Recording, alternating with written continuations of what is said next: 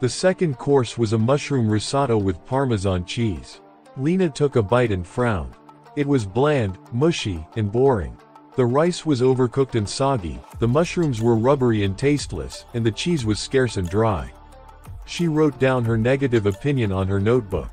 Marco watched her from the kitchen window and felt disappointed. He saw her frown and knew she hated it. He wondered what went wrong. The third course was a chocolate cake with vanilla ice cream. Lena took a bite and gasped. It was rich, moist, and decadent. The cake was soft and fluffy, the chocolate was dark and intense, and the ice cream was sweet and creamy.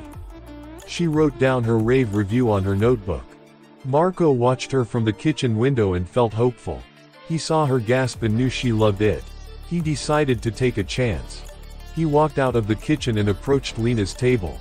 He introduced himself as the chef and asked her how she liked the food.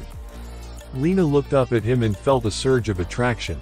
He was handsome, charming, and confident. She complimented him on his salad and his cake, but she also pointed out his flaws in his risotto.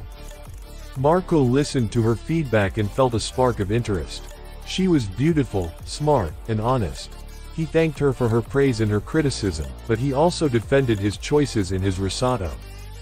They started to argue about the food, but they also started to flirt with each other. They realized they had a lot in common, but they also had a lot of differences.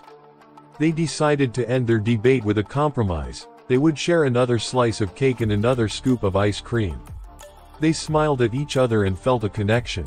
They exchanged phone numbers and agreed to see each other again. They had found love in an unexpected place.